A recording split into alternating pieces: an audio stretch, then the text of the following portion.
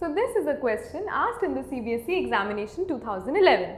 It says, suppose 0.25% of women and 5% of men have grey hair.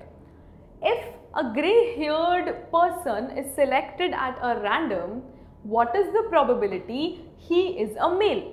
Assume equal number of males and females. So you have been given the information that there are equal number of males and females. That means the probability of each is 1 by 2 and 1 by 2. Now it has also been given that the probability of male person having grey hair is 5%, means 5 over 100. Probability of female person having grey hair is 0.25 over 100. Now what is the probability if a grey haired person is chosen at a random? He should be a male. Let me write solution and make things clear to you. I am not going to write the whole thing, just let me explain.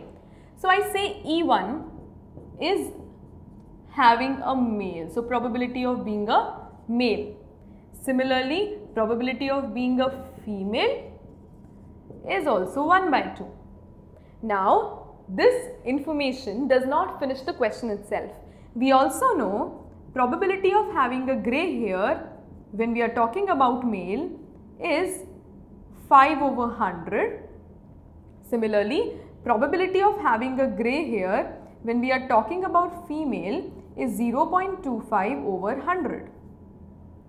Now, we have to find out the probability that we are talking about male and the grey haired person should turn out to be a male.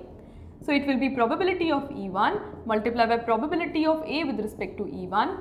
Similarly, probability of E2 multiplied by probability of A with respect to E2 plus probability of E1 multiplied by probability of A with respect to E1. Simply you have to put the values. So this will be 1 by 2 multiplied by A with respect to E1 is 5 by 100 whole divided by again 1 by 2 multiplied by 5 by 100 plus E2 and probability of A with respect to E2. So this is 1 by 2 multiplied by 0.25 over 100.